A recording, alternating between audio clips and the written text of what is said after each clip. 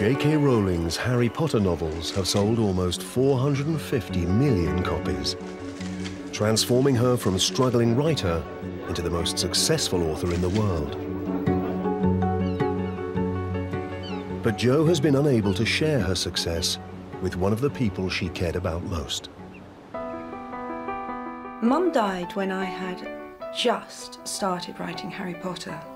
It's a real regret, actually, that I never even mentioned it to her, that she died without knowing anything about something so huge. She knew I had literary ambitions, but she never knew that I'd had the idea of my life to date. My mother's maiden name was Volant. She was a quarter French, and she was very interested in her French roots, but never had a chance to explore them.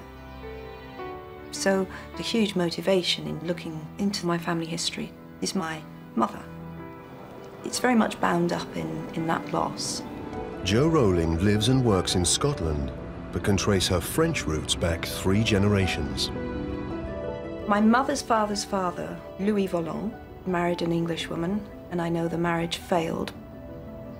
I know something about his war record. He was very brave in the First World War. I don't know all the details, but I know he was awarded the Légion d'honneur. In 2009, Jo herself won the Légion d'honneur, France's highest honor, for her services to world literature. I made my speech in French, and it was an opportunity to speak about Louis. Mon arrière-grand-père était français. Il s'appelait Louis Volant. It was one of the most meaningful awards that I've ever received because of that family connection. But I don't really know where he came from. I don't know what kind of family he came from, and I don't know anything at all about the generations behind him. Jo has decided to start her search into Louis Volant and her French roots in the Scottish capital. I'm going into Edinburgh to see my Auntie Marian, who's staying with friends here, and she's my mum's big sister, and she's the last link to the French family. She was born a Volant, that's her maiden name. Hello! My darling. How are you? Lovely to see you, Katie. Marian Fox is Jo's maternal aunt and the daughter of Stanley Volant, the youngest of 4 children born to Jo's great-grandfather, Louis Volant, and his wife, Lizzie. Right. Marian has brought the family's collection of letters and photos to show Jo. I'm very excited. This is the famous wedding album. So this is your wedding to Les? This is wedding to Les. So this is me with my 18-inch waist. Your 18-inch and Les with hair. Tiny. There's Mum. Oh. Yeah. We had that dress for dressing up. It was pale blue. That's right, yep. Oh. This is Lizzie, your great-grandmother. She was lovely. Was she? She taught me my prayers, she cuddled me. She was a natural grandma. Oh. You know, she was really gorgeous. So Lizzie married Louis. Have you found Louis? Yes, there's some here. Have a photo of Lizzie. Oh my God. He's incredibly handsome, Never isn't he? seen that before. It's gorgeous, isn't he? This is Louis' good conduct certificate. Right. This is from National Service, is it? Yes. And look at this, Jo. Was he Born on your birthday. He was born on the 31st Exactly the of same July. day, yeah. Oh my God. How bizarre. Same date as me and Harry Potter. That's right. And he was born in Paris. In the 10th arrondissement. Wow. And I think this is a photo of his mother.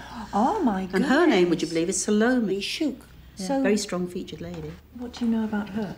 Very little. Just that she grew up in the countryside in France. Right.